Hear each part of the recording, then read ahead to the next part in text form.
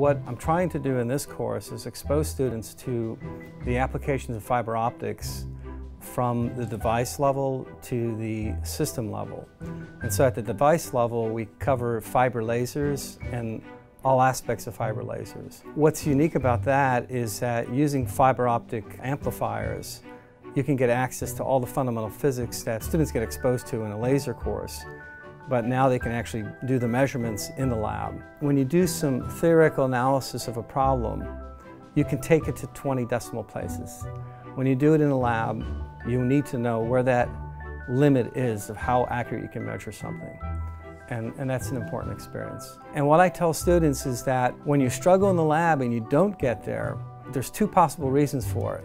One is that your skill base isn't set up and you're going to learn a new skill to get there. Or two, you discovered something new and you've discovered some new physics. It's typically one is where you get your experience base. But I think that becomes cumulative. So that's what I try to emulate in these lab courses, is to create that kind of experience with the experiments so that you have to struggle with it to get it to work.